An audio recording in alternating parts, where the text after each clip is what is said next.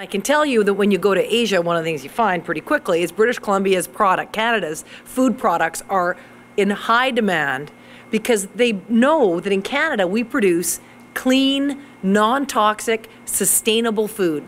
It's a tremendous opportunity for us, but it's also been an opportunity that's been limited by trade barriers.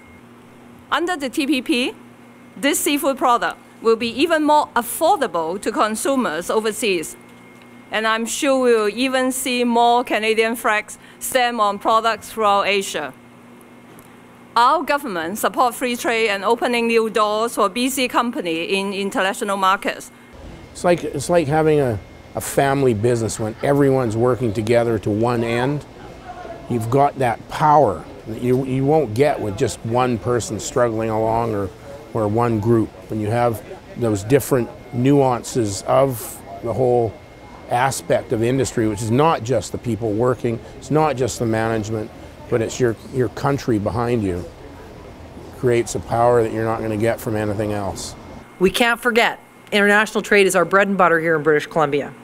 It's how we've built our economy. And it's important that we speak as one voice as British Columbians. And remember that if we care about working people, we have to care about making sure that there are places for them to work. And those jobs, that work, comes from creating trade opportunities all around the world.